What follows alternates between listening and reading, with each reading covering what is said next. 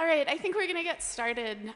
Welcome. Thank you, everyone, for coming. I already gave a short round of thank yous at the conference that preceded this all day, but I would like to just reiterate my gratitude to the John C. Danforth Center's wonderful staff, Sherry Pena and Deborah Kennard, as well as all of the fellows and faculty here who have been so supportive and wonderful this year. So welcome to the keynote speech of the conference, as well as open public talk, Religion, Marriage, and Sexual Counterrevolutions by Rebecca Davis. Rebecca Davis is an associate professor of history at the University of Delaware. She is the author of the book More Perfect Unions, The American Search for Marital Bliss, and more recently of the essay, My Homosexuality is Getting Worse Every Day, Norman Vincent Peale, Psychiatry, and the Liberal Protestant Response to Same-Sex Desires in Mid-20th Century America, which was the winner of the 2011-2012 LGBT Religious History Award from the LGBT Religious Archives Network. Her talk today explores the history of marriage in the 20th century United States as a case study for the religious history of sexual counter-revolutions, which is a tie-in with the conference which we had today about sexual revolutions and religion. So without further ado, join me in please welcoming Rebecca Davis.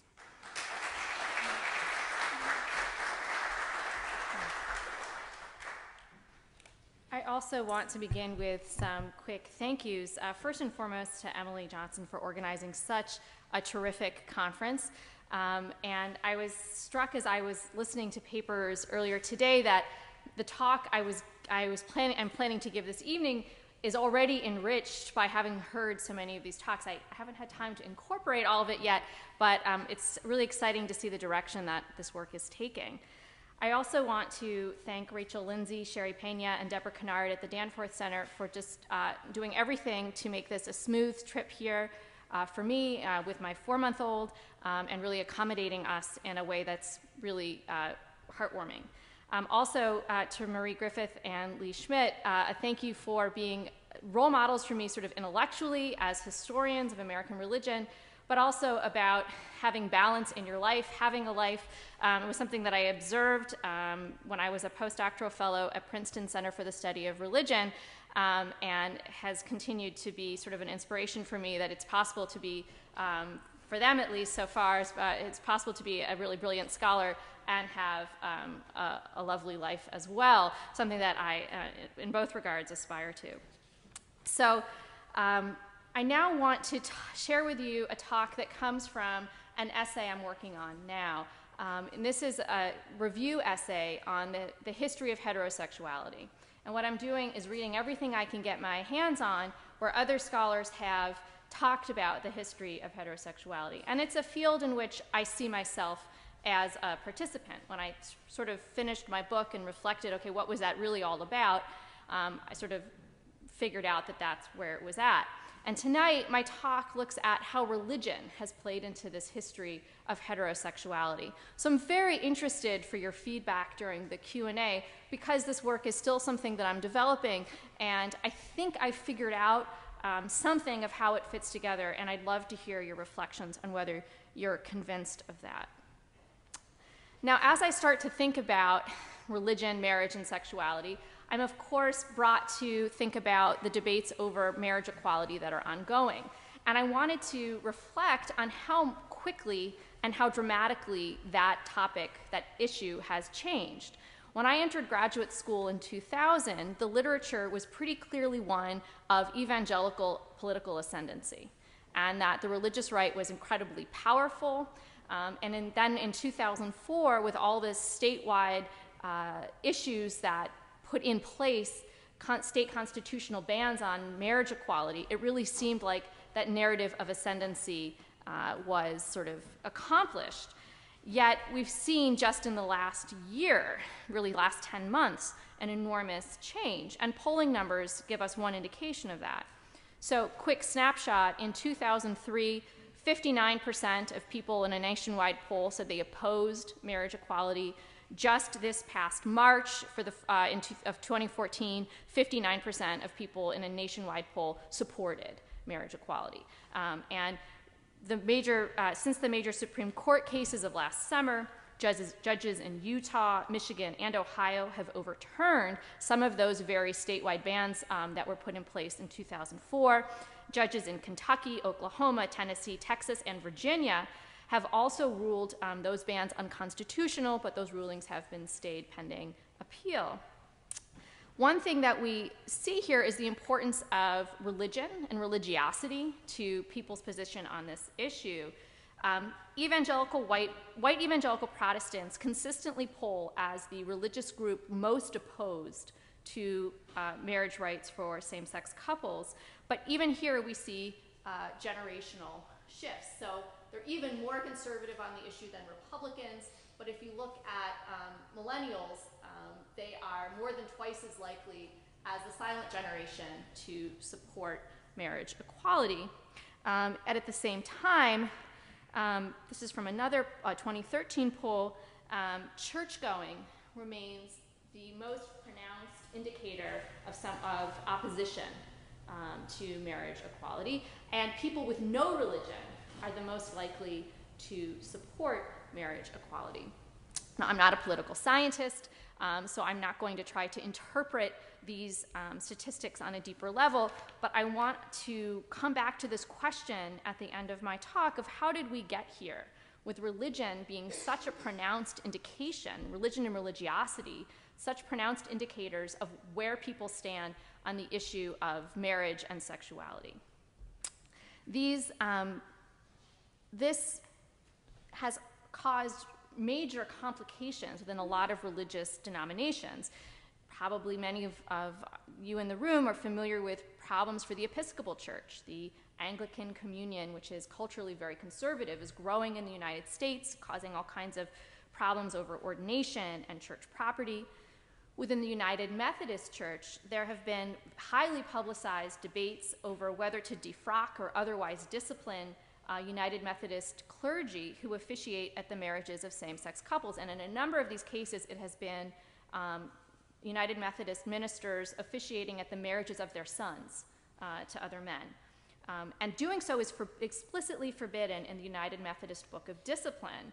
In 1972, that defined homosexuality as a practice, quote, incompatible with Christian teaching. And as recently as 2012, the United Methodist Church issued a statement on human sexuality that further explained that, quote, sexual relations are affirmed only within the covenant of monogamous heterosexual marriage, end quote. Now, here's the reason why I'm going into this detail. Just last week, a governing body within the United Methodist Church decided to draft legislation to amend church law regarding LGBT people, opening up the possibility for a vote of greater inclusiveness at the 2016 general meeting. And my one hesitation in starting my talk on this subject was that by the time I printed my paper out in Pennsylvania on Wednesday and gave the talk on Friday night, I would have missed some major development in the story. Perhaps I have. And this is, we've seen Orthodox Judaism issue a more sort of tolerant statement on homosexuality in 2012, that people shouldn't be pushed into psychiatric treatment for it. We see a major split within Orthodox Judaism, within Roman Catholicism between Roman Catholic laity poll is pretty supportive of marriage equality, and of course, the Roman Catholic hierarchy is not supportive of it. But on March 1st, 2014, Ross Douthat, who's a columnist for the New York Times and a Catholic, had a column called "The Terms of Our Surrender," in which he basically said, we lose. We lost this one. We need to move on. We're not going to win this issue. We never will. And we need to put our resources elsewhere, which is striking. Other groups, the Seventh-day Adventist Church, just last month reaffirmed its opposition to same-sex marriage rights, or even really welcoming openly LGBT people into their congregations. So a lot is happening. One development that I find really interesting is that in North Carolina, a group of progressive religious leaders filed a lawsuit just last month, filed a lawsuit saying that that state's ban on marriage equality violated their religious freedom, right? That this was clergy from United Church of Christ who said that they wanted, as part of their spiritual calling, to be able to officiate at legally recognized marriages for same-sex couples. And for those of you who are familiar with the work of Jacobson and Pellegrini, I think this is really putting into practice their idea of sort of disestablishing religion to defend freedom of expression and sexuality. Where does all of this bring us? Well, my work and what I'm interested in talking about for the bulk of my presentation this evening is that religious individuals and institutions played a central role in the 20th century in the invention of the categories of heterosexuality and homosexuality, and they did so very often through their investment in marriage. This intensifying preoccupation with marriage profoundly affected religious life in the United States, and religious actors and institutions became central to pro-marriage culture. Now, as I look at this chronologically, I find that religious voices in the early 20th century were more prominently ambivalent about heterosexuality, heteronormativity. But I also find that once they embraced it, they did so with fervor. Importantly for my argument, American religious leaders and institutions were more preoccupied with heterosexuality and heteronormativity than with homosexuality for the first half of the 20th century. And I see that they invested in heterosexual marriage in a way that set the stage, at least in several key regards, for their subsequent obsession with homosexuality. Finally, I find that this interest in marriage, faith, and heterosexuality was deeply intertwined with ideas about race, ethnicity, class, and citizenship. And it's this last piece that I talk about in far greater detail in my larger essay, and that I will spend the least amount of time talking about this evening, but it's extremely important to the overall argument, and I'd be happy to talk more about it later. As I segue into this, I gave a very short version of this essay at the American Academy of Religion meeting this past November, and Wallace Best was the commentator on it. He said, so basically your question is, how do we get from the YMCA to Anita Bryant? And so with that idea in mind, sort of how do we get from the YMCA to Anita Bryant, I have this very rough sort of chronology of the invention of heterosexuality as I've been starting to think it through.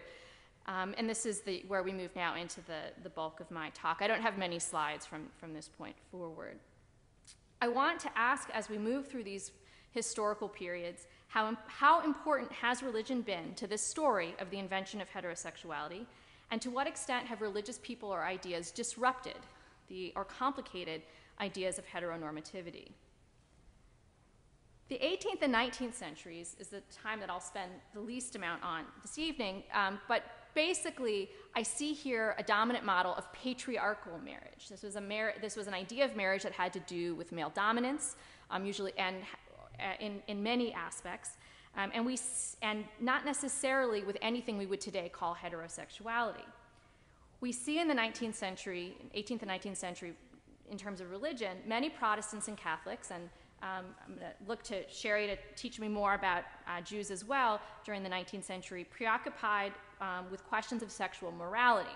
They were worried about sexual morality, but they weren't necessarily worried about heterosexuality. What I mean by this is you see lots of religious people writing and talking about the evils of masturbation, about this idea of sexual continence or sort of moderation even within marriage, sensationalized panics dealing with supposedly, allegedly nefarious things going on with Catholic clergy, clergy sex scandals. We learned more about that this morning. Polygamy among the Mormons, complex marriage among the Onidans, spiritualist free loves. There were all kinds of sexuality that had to do with religion that got people to talk and be concerned. They were much less likely to be talking and writing about sodomy. And they were also not talking about any particular erotic configuration of what today might be called heterosexual marriage. The next period, though, is when we begin to see that conversation change. The 1880s to the 1920s is our transition to modernity. We see major change during this period for a couple of reasons. First, we have sexology, the study of sex, and psychiatry, who proliferate the categories of sexual desire and pathology. And heterosexuality and homosexuality first appear as words, thanks to these sexologists, but they're both coined as species of pathology. Both of them are but a litany of things like pederasty, bestiality, all kinds of various sexual problems that a person might have, heterosexuality being a term coined to describe sort of a bizarrely focused interest in only having sex with people of the opposite sex, or sort of a compulsion towards sex with people of the opposite sex. But we also see an emphasis on what we today would call heterosexuality within the new leisure culture, which promoted new kinds of heterosocial, of mixed sex, respectable leisure activities. In the 19th century, there might have been a few women in a saloon, but they weren't the nice kind of women that your parents would want you to hang around with. Whereas by the late 19th, early 20th century, new commercial leisure places are openly courting and celebrating mixed sex social spaces. And there was a lot more attention also to female sexual pleasure within marriage. And ideas about marriage changed to talk about it more as a site of emotional and sexual fulfillment as a new ideal. These changes were controversial, especially insofar as they expanded rights for women, and there was a deeply conservative response to the proliferation of the heterosexual ideal. All of this occurred amid profound racial and ethnic upheaval in the United States. The arrivals of millions of immigrants from Southern and Eastern Europe, the gradual re-disenfranchisement of African American men and the policing of their bodies through the terrorism of lynching, efforts to force Native Americans off reservations and into nuclear family units, and new American imperial projects in the Pacific and the Caribbean. As several scholars have noted, the particular anxiety that emerged about white masculinity during these years was involved in these new typologies of human sexuality. So you see at the same time efforts to sort and categorize immigrants and racial groups as you see efforts to sort and categorize different kinds of human sexuality. So I observe in my reading of the literature two themes in religious conversations about sexuality from this period. The first is a defiant queerness, a resistance to the shift toward categorization of sexual identity. And the second is an emerging campaign to celebrate marital heterosexuality, often at the expense of women's full emancipation, and also in cooperation with these new domains of social scientific expertise. Religious people, like everyone else, were caught up in efforts to name, sort, and distinguish among sexual categories. But religious people were often at odds with the emerging sexual and legal taxonomies of sexual difference, emerging scientific and legal taxonomies of sexual difference. Into the 1920s and even the 30s, we see religious institutions defending gender-based systems of identifying sexual deviance, not yet adopting any sort of binary based upon sexual object choice. And there are a few historians who've helped me think this through. George Chauncey's now classic 1985 essay, Christian Brotherhood or Sexual Perversion, discusses a scandal at a Newport, Rhode Island naval training station in 1919. Enlisted men were commanded to investigate so-called immoral conditions at the station, which led to the arrest of more than 20 sailors and 16 civilians. One of the accused was an Episcopal minister who worked at the Newport YMCA. The key point from Chauncey's argument for my purposes is that not only did participants in these events disagree over whether some of the men having sex with men in Newport were queer or how to categorize them, they, quote, disagreed how to distinguish between a sexual and a non-sexual relationship.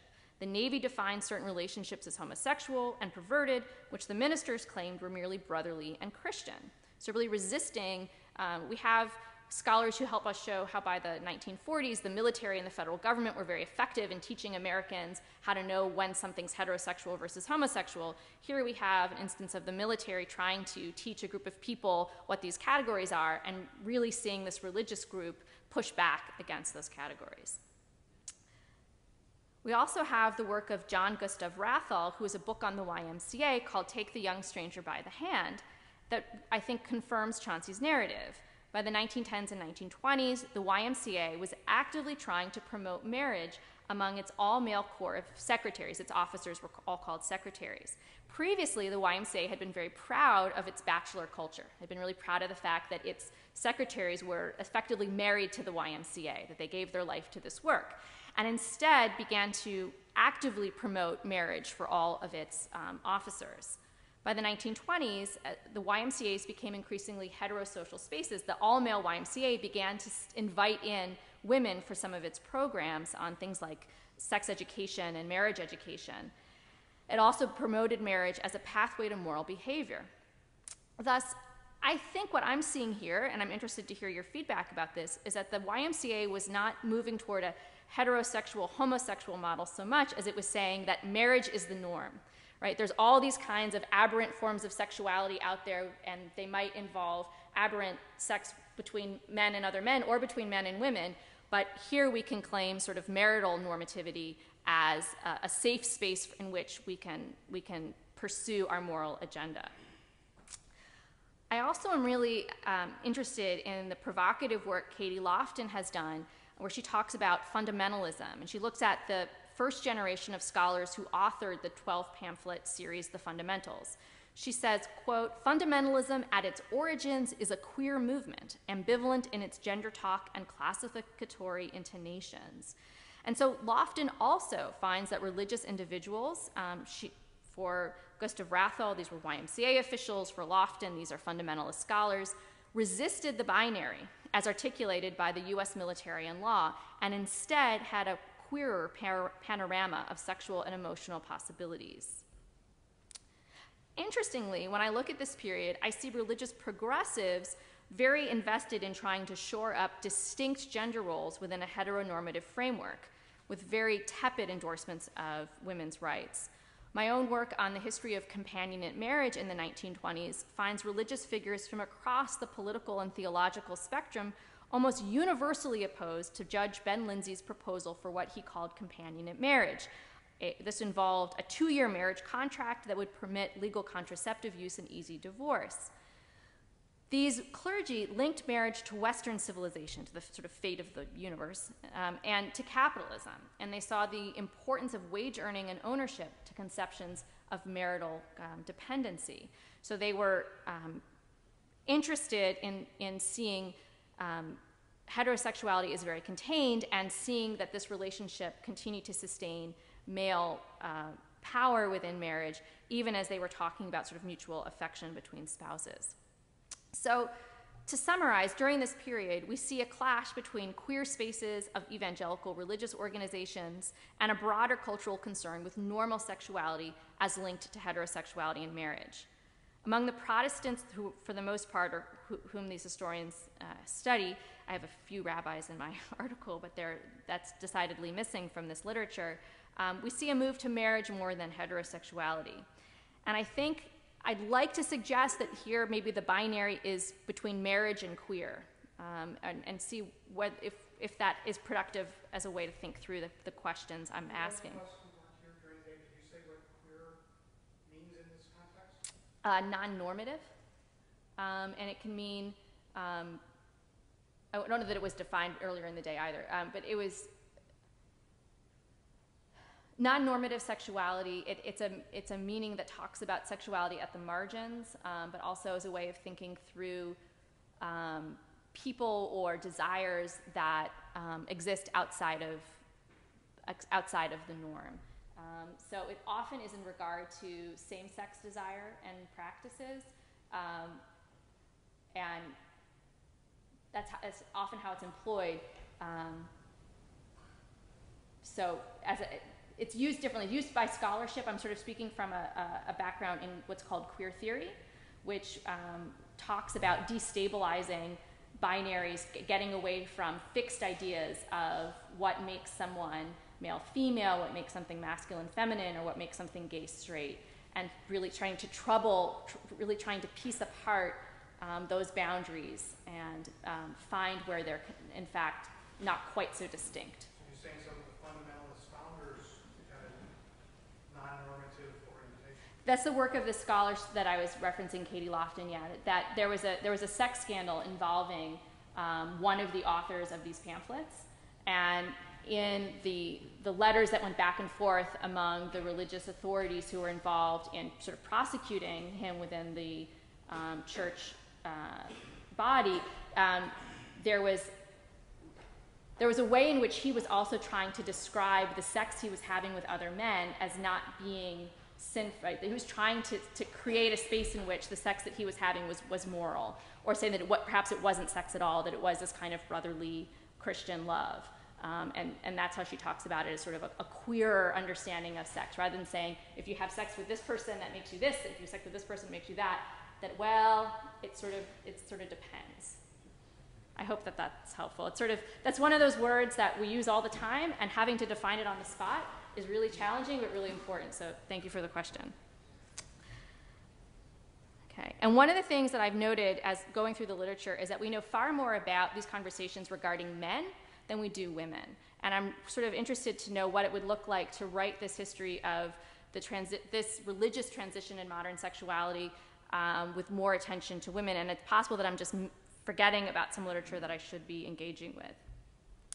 So the next period that I look at is the 1930s to 1960s. And I think this is sort of the key moment in a lot of these debates. During these decades, we see a growing conversation about heterosexuality explicitly so named and so discussed as a psychological, economic, and political ideal embedded in ideas of citizenship and mental health, proliferated through agents of the federal government, military, law enforcement, culture, social scientists, mental health professions.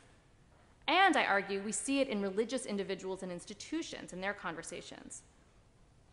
This is the period during which historian Margot Canaday has talked about the creation of the straight state, during which federal policies in immigration, welfare, and the military began to explicitly name heterosexuality as a condition of normative citizenship and to confer very specific rights upon the heterosexual citizen. We also see that this government investment in heterosexual citizenship had profound implications for American religious debates over sexuality and marriage in later decades. Heteronormativity was increasingly integrated. The idea that heterosexuality is the norm was increasingly integrated into ideas about racial equality and class status.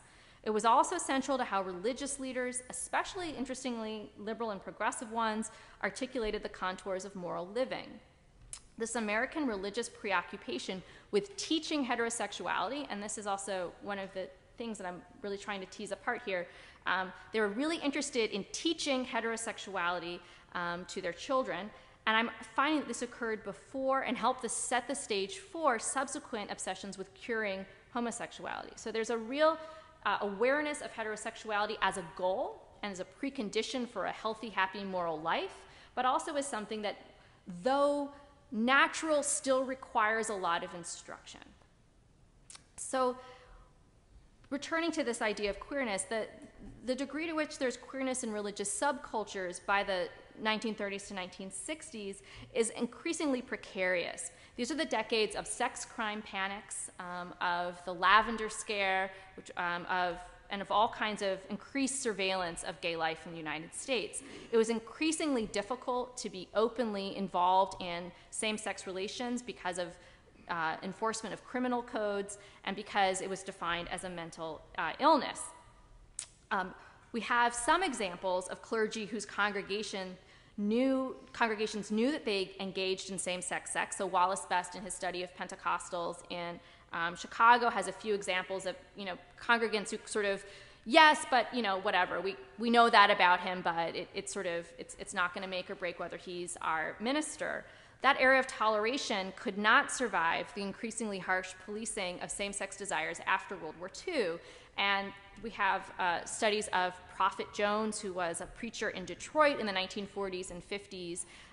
He was African-American, and African-American clergy and middle-class African-Americans in general welcomed Jones and sort of tolerated his queer self-presentation until he was arrested on a morals charge in 1956. So there's a study that looks at the way newspapers described him before his arrest and after his arrest. They went from describing him as flamboyant before 1956 to describing him as a deviant after his arrest. You have from saying, talking about his sort of particular manners to talking about him as a pervert and a criminal after that period of time. So there was a real effort then to distance themselves from this sort of sexually suspect person. The work of John Howard, who studies gay life in Mississippi during the post-World War II era, sees in some rural areas an ability to sustain a sort of more nebulous sexual identity further into the mid-20th century. But I think outside of some sort of, his book is titled Men Like That, right? So people in the community would know, yes, he's like that. But it was sort of a, as long as you didn't, it was sort of a don't ask, don't tell kind of mentality towards sexuality that maybe lasted a little bit longer in sort of some southern rural areas.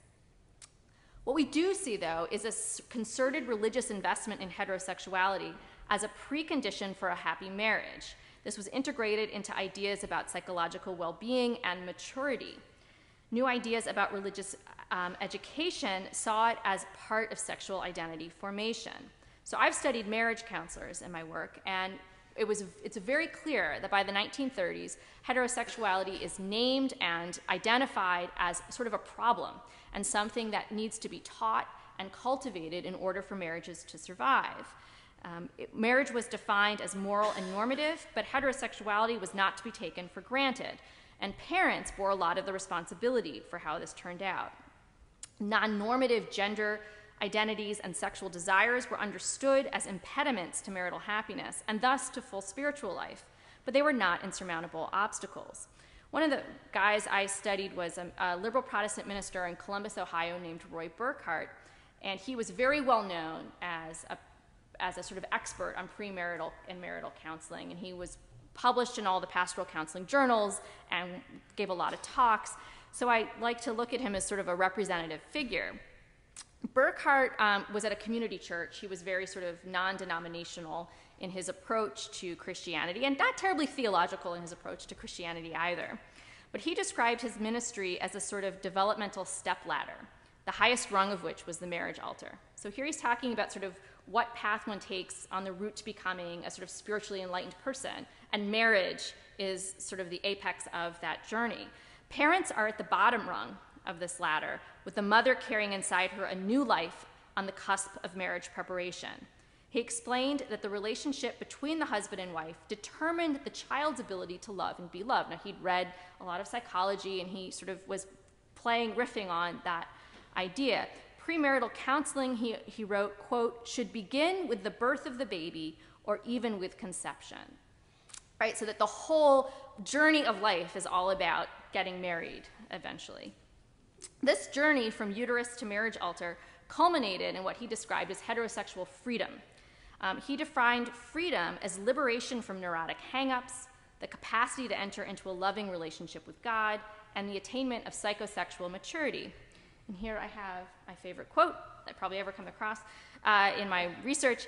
Heterosexuality is right and follows naturally. If father and mother are well adjusted and love each other, the child will catch the spirit of it. Now, you could spend a long time trying to unpack that quote. It's right and follows naturally, but it also requires the parents to teach it to the children. I don't think he saw any sort of internal contradiction in this. I think he was talking about sort of the ideal that people would strive for. And I think he probably, in his understanding of Freudian theory, understood that people had sexual desires that went in lots of different directions. His point was that for a moral life and for a psychologically balanced life, you need to channel all of your desires toward heterosexual marriage. And he had this in a book called The Freedom to Become Yourself, which is a sort of wonderful 1957 guide to everything, how to just be happy in all areas of your life, that having this sort of integrated personality was the key to all kinds of success and all kinds of happiness in life. Beyond yourself, though, it would ward off social disintegration because the immature homosexual he associated with social disarray. So as he explained in a premarital counseling pamphlet, quote, when two people are mature, they are heterosexual. So this idea that sort of a society of stable, high-functioning people required that these people be heterosexual. I can talk about this more. There's really interesting work on the way that the inner city comes to be associated with sort of racial minorities and also sexual disarray. The work of Chad Heap, his book Slumming, is really fascinating, and how the suburbs become associated with sort of white, middle-class, suburban, heteronormative family life. And I think that there's a really interesting connection here. I don't know the religious piece of that story yet, though. But I think marriage counseling fit within a suburban religion that was about producing these heteronormative families. And this backstory to all of this is the way I came up with my dissertation topic initially that became my book was that I was interested in writing about religion and homosexuality. So I looked in pastoral counseling journals and used the indices to try to find where rabbis and ministers and priests were talking about homosexuality. And I kept finding it mentioned in articles on premarital counseling. So it's why when they were talking about marriage, were they concerned with homosexuality? And I think that it's because they were really worried about heteronormativity. They were really worried about gender roles and about people finding heterosexual marriage more so than about homosexuality as a kind of relational life. Many other clergy shared Burkhart's view that parents were enormously important. So a 1957 Catholic marriage counseling guide reminded parents that, quote, a display of affection between the parents promotes a healthier attitude towards sex in the children. And lest you think that I'm reading too far into this, what they meant by a healthier attitude towards sex, they continue, parents shouldn't worry if a child doesn't seem normally sexed because, quote, most homosexuals want to be cured, end quote. So even if you sort of fail as parents initially, don't worry. Your homosexual child may want to be cured later. And they explain that because homosexuals could not feel desire for a member of the opposite sex, they remain trapped by adolescent longings for people of the same sex. And again, these are adolescent rather than adult or mature longings. This idea that to be a mature, well-integrated, high-functioning member of society, you needed to be heterosexual. The response to homosexuality, meanwhile, avoided theological questions and really turned to psychiatry. And I've written about this in my article on Norman Vincent Peale. Peale was a very well-known Protestant minister who had a congregation but was most well known for publishing books and articles. And his book was called The Power of Positive Thinking, which sort of gives away his whole philosophy. And he had a column in Look magazine called Norman Vincent Peale Answers Your Questions. And that was exactly what it was. And so the magazine came out every 2 weeks, and there would be maybe 4 to 8 series of questions and answers. And I went through and counted them all up, and there were about 800 some of these Q&As over the series of the column, and one time he dealt with homosexuality, and a 19-year-old had written in and said, I fear that I am homosexually inclined, and I wonder what you can do to help me with my problem. And in his response, Peale did not never said the word homosexual again. I believe that someone with your condition can be cured, but he recommended psychiatry, and he said basically go see a psychiatrist. And I tried to figure out, and there are only 2 or 3 other instances in all these 800 Q&As where Peale did not tell someone either to pray, to do some sort of positive prayerful thinking, to engage in some sort of prayerful practice or mental practice to get themselves where they needed to be. And I tried to puzzle this out. What I think I've come to understand about him is that for Peale, as for Burkhart and others, it was all about marriage. And the problem with having these from this 19-year-old's perspective, the problem was that he was not going to be able to get happily married. So he needed to go get fixed by a psychiatrist so that he could then go get back on the spiritual path. That was where Peale could come back in, right? And once you get fixed by psychiatry, then I can help you, find the job that you want and find the woman that you want to have the life that you would like. And this apparently was enormously appealing advice to a lot of people, because I found a stash of letters in Peale's archives from people saying, oh my goodness, I am just like that young man. How can you help me? I want to be cured because I want marriage and a family. And we have to remember that this is in the mid-1950s. This is the era of this sort of post-war domestic emphasis on the baby boom generation, domestic tranquility. This is the midst of the Cold War, this idea of the American family sort of holding off communism and all kinds of other disarray, it was very painful and very difficult for the people who wrote to Peel to identify within themselves desires that they felt would prevent them from having that piece of the American dream. But we also, during these years, hear incredible silences. So in a memoir about his fundamentalist Protestant upbringing, marriage, and eventual coming out, Mel White describes the silence that engulfed all aspects of sexuality, but that especially, for him, concealed homosexuality. White was born in 1940, so he would have been a teenager and young man during the years I've been discussing. He learned in his early adolescence that his religion abhorred homosexuality, but he grappled with glaring omissions in his religious education. He writes, "I can't recall one sermon on homosexuality in all my early years of church and Sunday school attendance. In fact, I hardly remember anyone, including my loving parents, mentioning sex at all." So this idea that from a sort of, so in other words, what I'm saying is that if you walked into a liberal Protestant church in the 1950s, you may have been more likely to hear discussions of something like homosexuality or heterosexuality than in a conservative Protestant church. There were warnings about sexual sin in the Sunday sermon, but no singling out of homosexuality per se. And this is supported also in a wonderful collection called Letters to One. One was a magazine of sort of homophile, sort of early gay rights activists, and people would write in their questions, and an anthology came out in 2012. And in that, as people were talking about their sexuality and their faith, there are also comments on, the minister gave a sermon about sin. I read into that, basically, that he was talking about me, but yet I've never heard anyone say anything directly about homosexuality from the pulpit. This changes again with the sex crime panics. So by 1960, we start to see, for example, in Atlanta, Southern Baptist ministers standing alongside the chief of police and the mayor, speaking their outrage over public sex happening in libraries and things like that. So to summarize for this period, queer religious identities become more difficult to sustain in the midst of a massive national consolidation of sexual identities according to a newly explicit heterosexual-homosexual binary. We see progressive religious figures more worried about the tenuousness of heterosexuality and a heteronormative ideal than with homosexuality. We also see, I've been finding a relative absence of Jewish voices in these debates, so I've been looking for them, and I'm hopeful that new scholarship will help us figure that out. So the last period I want to talk about is the 1970s to 1990s. Here, we see the religious preoccupation with homosexuality really become pronounced and louder, and I think that it's building upon the way that religious people had been talking about heterosexuality. Liberals by the 1970s start to really embrace the idea of a heterosexual-homosexual binary and the idea that there are identities that are core to a person's being, while religious conservatives begin to construct alternate binaries.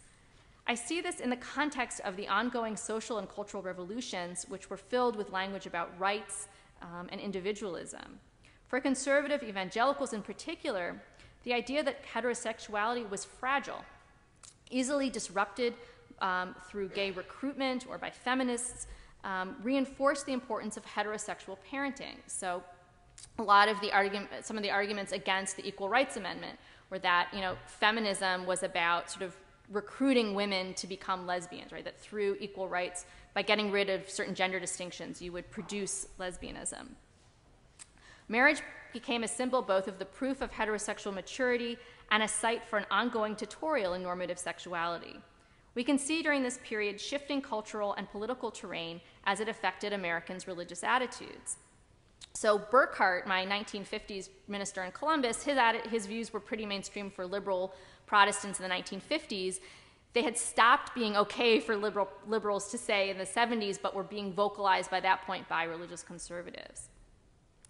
So the 1960s and 70s are a key period for religious progressives on the question of LGBT rights. By the 1960s, thanks to the work of Heather White, we know a lot about the Committee on Religion and the Homosexual, where Protestants began to adopt the homophile, the sort of definition of the homosexual minority, that homosexuals were an identifiable minority group who had rights. The first openly gay minister, James Stoll, is ordained a Unitarian Universalist in 1969, and that same year, Troy Perry founds the Metropolitan Community Church, which was open to GLBT membership and had a pro-gay approach. We see the formation of LGBT organizations within denominations. Dignity for Catholics in 1970, Integrity for Episcopalians in 1974, the first openly gay Episcopal priest in 1976. In 1977, Reform Judaism officially banned discrimination against gays and lesbians. But we also see at the same time a new evangelical Protestant public conversation about sexuality and often through sexual advice manuals. We see evangelical Protestants taking up the post-war pop psychology about marriage counseling and putting it into a narrative of family salvation. They start to name those desires that had been silenced during the 1950s and 60s. And I've talked about this in some of my work on Maribel Morgan and other evangelical authors of marital and sexual advice guides, though with Emily here, I'm going to let her be the Maribel Morgan expert from now on. I hand off to you. But basically, this idea that a Christian wife, engenders her husband, she reinforces his sense of his masculinity, and this is part of bringing the whole family to salvation. These marital advice guides by evangelical women like Maribel Morgan have chapters on housework, on self-care, on childcare, on sex, and then the final chapter is about conversion, usually, and sort of this whole narrative concludes with the husband being converted through the sort of careful attention that his wife has been giving him. I really have been struck by an insight in Mark Jordan's book, Recruiting Young Love, that by the 1970s, for religious conservatives, the operative binary was not between heterosexuality and homosexuality, but between Christianity and homosexuality. And this is an argument echoed in Lynn Gerber's study of contemporary evangelical weight loss and ex-gay movements called Seeking the Straight and Narrow. And I really think this is helpful in thinking through Anita Bryant's Save Our Children campaign in Florida. Again, here we see in 1977, as Bryant and her allies successfully campaigned against a gay rights ordinance in Miami-Dade County, this idea that they needed to protect children from homosexual influence, that children could be recruited to homosexuality. And historian Gil Frank has also traced this discourse of parental authority. Heterosexually vulnerable children might be recruited by gay pornography, by gay teachers, even by witnessing a gay pride parade. As Jordan points out, Bryant and other ministers called upon gay adults to return to full heterosexuality. So you might be recruited as a child, but then as an adult, you could go to an ex-gay ministry and be brought back, so to speak, to heterosexuality. And Jordan writes, recruitment to homosexuality must be reversed by recruitment to Jesus. So I think that that's interesting. And one of the things that Gillian Frank's work talks about is that it's the liberal activists in Florida who are insisting against Anita Bryant and her allies that no, homosexuality is inborn, that there are heterosexual people and there are homosexual people, and therefore this ordinance is unjust. This agrees with the work of Melissa Wilcox on the Metropolitan Community Church. She did an ethnographic study from the 1990s and found that LGBT Christians had adopted essentialist understandings of sexuality, even saying that God had made them that way, that this was an intrinsic part of who they were, was also part of their relationship with God. These fears, though, of gay recruitment and thwarted salvation and the Christian family animated conservative Christian polemics against the welfare state. And there were really political stakes involved in deciding what this heterosexual homosexual binary is. And this becomes increasingly important with the growth of the straight state. So as more and more of your life as a citizen depends upon things like marital status, the stakes in this debate get much higher. This is sort of my last example here, bringing together these threads of thinking about the welfare of children and also the politics that we see today. There's a Christian psychologist, W. Peter Blicchington, who published a book in 1981 called Sex Roles in the Christian Family. He had a preface by Tim LaHaye and an endorsement on the back cover from James Dobson, so sort of his credentials from the religious right. He stressed the importance of family for socialization. Here, this will sound familiar by now. He writes, the homosexually inclined child can have his sexual preferences channeled along strong lines by a strong along healthy lines by a strong father, end quote. But what's different about Blicchington is that he's using this in order to make a polemic against welfare. And he's basically saying that he characterized the African-American ghetto as a repository of sexual chaos, characterized, he writes, quote, by female-headed homes, father absence, and the lack of a clearly defined provider role for the male, end quote. He seamlessly blends conservative critiques of big government and sexual liberation and adds, quote, welfare has taken away from men their role as provider. Now, this is important for him because he says that discrete gender roles where the husbands as the providers and the wives as the dependents are biblically based. So he's talking about federal programs that he sees as going against biblical prescriptions. Society needs distinctive sex roles, he explained, lest we end up basically with the hedonism of Greece and Rome. Quote, if people rearrange our own sex roles, then you would undoubtedly be led to endorse polygamy and homosexuality. Such claims were reiterated in books that often left out their explicitly religious content by proponents of what was called the marriage movement of the late 20th and early 21st century. So coming right out of Blicchington is Catholic Maggie Gallagher, a former president of the anti-gay National Organization for Marriage. In 2000, she published a book called The Case for Marriage, Why Married People Are Happier, Healthier, and Better Off Financially, which purports to defend the argument of its subtitle. Gallagher and her colleagues in the marriage movement appear to be losing ground today in a general public that's increasingly supportive of equal rights for same-sex couples. But their arguments about the connections between heteronorms, public welfare, and the state endure in federal and state anti-poverty programs. And she makes the same sort of argument there. We need discrete gender roles. Federal welfare programs really just get in the way of all of this. And this is also why, this is all things that might look racial. They're really about the problems of the welfare state. So thus we see the intersections of racial and sexual social construction and the ongoing process of inventing the hetero-homosexual binary, which continued well into the second half of the 20th century. We see an idealization of marriage as a bulwark against sexual chaos, racial justice, and government intervention in the family. So to conclude, how do we get from Anita Bryant to today? There was a bit of a conversation recently following an article in the conservative magazine First Things. The article was called Against Heterosexuality. It was I don't know if anyone here came across it. It was a really provocative and well-written bit of polemic about how, from a Catholic theological perspective, applying Foucault and Judith Butler and basically saying these are socially constructed categories. There is no such thing as a sort of sexual essence to a person, and it distracts us from this sort of profusion of sexual sin that exists in the world that we're really, as Catholics, supposed to be worried about. So spending all this time debating heterosexuality versus homosexuality, we're not only sort of theoretically missing the boat, but we're theologically on the wrong path. And it was interpreted by someone writing for Slate as an attack on gay rights, and I think they sort of missed the point. I think it was a really interesting and curious return to a sort of queerer understanding of sexuality within a conservative religious framework.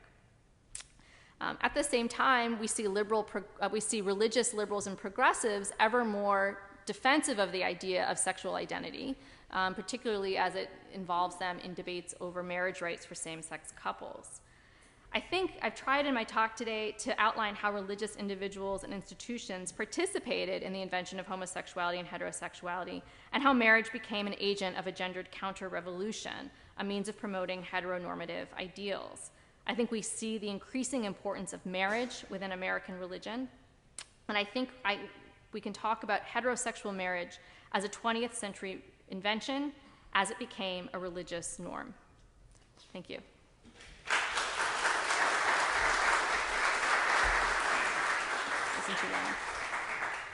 Thank you so much. We have about 40 minutes now for questions. I'll just ask that you keep a question short so that we can get to as many comments and questions as possible. I also realized I'd been asking all day that people identify themselves when they ask questions. can do that or not, but I did fail to identify myself in my opening remarks. My name's Emily Johnson, and I am a dissertation fellow at the center, the John C. Danforth Center on Religion.